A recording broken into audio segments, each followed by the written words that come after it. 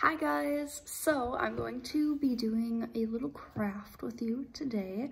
You're gonna start it and then you can take your time on it because it's supposed to be like creative and special. And it's based off of the read aloud that we read, The First Christmas Tree. So you have that white paper and you're gonna need to use it the long way. So not the wide way, the long way. So if you want to get that out, we're gonna start, and I have mine here. Mine isn't as big as your guys's because it won't fit like for me videotaping, which it doesn't matter too much anyway, but it's a regular sheet of paper that I'm gonna be drawing with you. Okay, so you're gonna need a pencil and a piece of paper. So based off of the read aloud story, the First Christmas Tree, I didn't show you any of the pictures because I want you to picture this Christmas tree on your own without being able to see what the tree looked like. I did the same thing for the kids in the classroom because it kind of makes it more fun that way to see like what you think the first Christmas tree looked like. And because there was details in the book, like it was little, green, it was bare, there wasn't very many like pine needles and stuff like that. It kind of gives you a good idea of how you can start your project, but so I do want it to like fill up, you know, a good portion of your paper, even though it says it's a little tree. But we're just gonna pretend that it's a little tree, but we want it to be able to be seen on the paper. So anyway, first, I kind of drew it along with them, sort of, but I thought it would be easier if I could do it with you guys to show kind of what I'm talking about, especially because I was there in the classroom to talk them through it for the most part. But again, the ideas should come from yourself because it's your idea of what this little Christmas tree looked like, or this little tiny tree. Yeah, so it's kind of just that kind of craft. Anyways, so I'm gonna start with my pencil towards the bottom of the paper, and a lot of the other students, not a lot, but about half of them, they had about like a small hill or ground on the bottom of the paper, which is fine. You can do whatever you'd like to do. I'm just gonna draw the tree right on the bottom, starting without any like grass or anything. I'm just gonna have the tree there.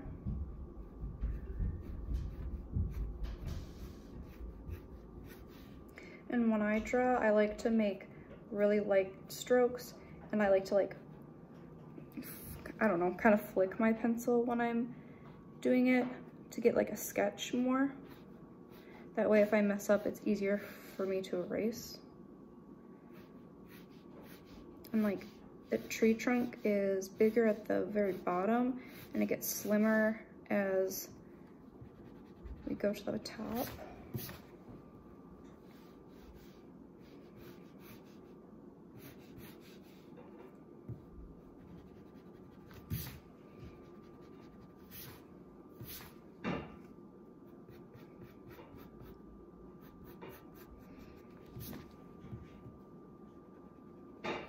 And I'll show you kind of what mine looks like after.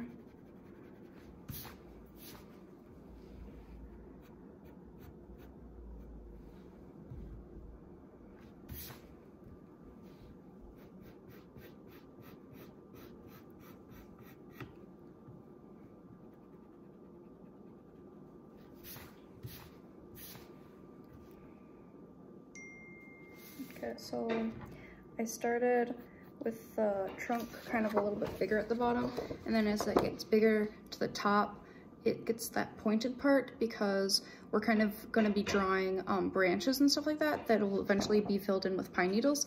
But this doesn't look like a tree, obviously, but it is the base, I guess, skeleton part of the tree, and as we keep going, it'll look more like it. So most of the kids in the classroom did make a point at the top.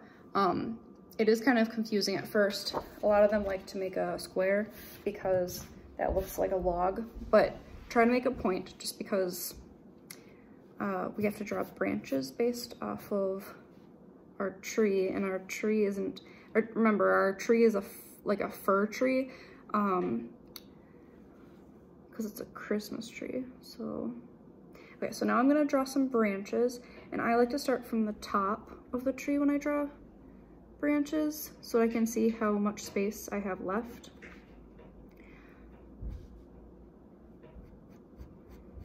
And remember, ours is a Christmas tree, so we don't want it to be like, really a maple tree. We want it to be a pine tree, so the branches aren't very big.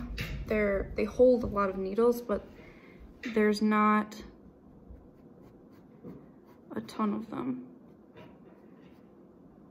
There's not a lot of twigs. There's just the parts that hold the pine needles.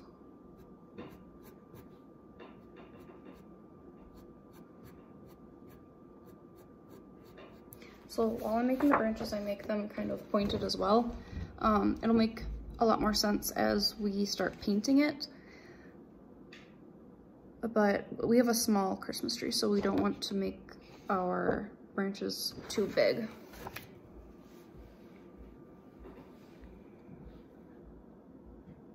And the branches are bigger at the parts of the tree where they connect to, and then they get smaller, kind of like the top of our Christmas tree did.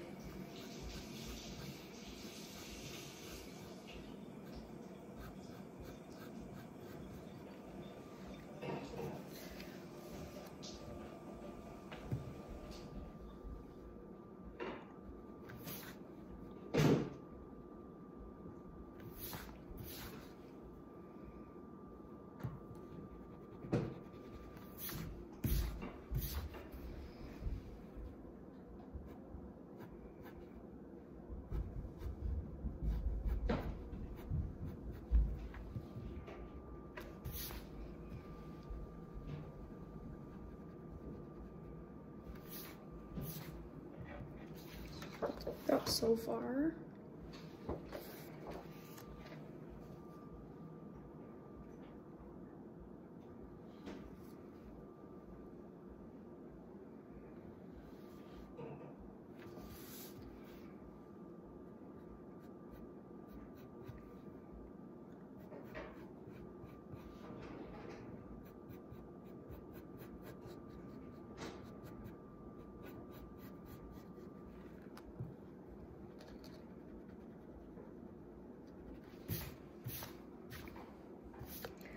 Okay, so then you keep filling in branches until you get towards the bottom of the tree, just like as if you were picking a tree and going to cut it down. The reason why we're making it more spaced out is because our Christmas tree in our story was a little Christmas tree, and this Christmas tree was pretty bare. So make sure that you keep it in mind. We aren't making like a Christmas tree that you'd see outside. We're making the Christmas tree that we see in our mind based on the story. And since we know those details from the story as being little and bare and a really small tree, and you know, that tree tried to see past the other big trees around it, and it couldn't. So we kind of have to base our character off of what we read. Even though you can't see the picture of the tree, that picture's in your mind, and that's why I'm drawing it along with you, to help you kind of figure that out. But just keep drawing the branches, and then we'll come back and we'll do the paint part that I gave you. It's that green paint, and you have a fork, and then I'll show you what you're going to be doing with the fork.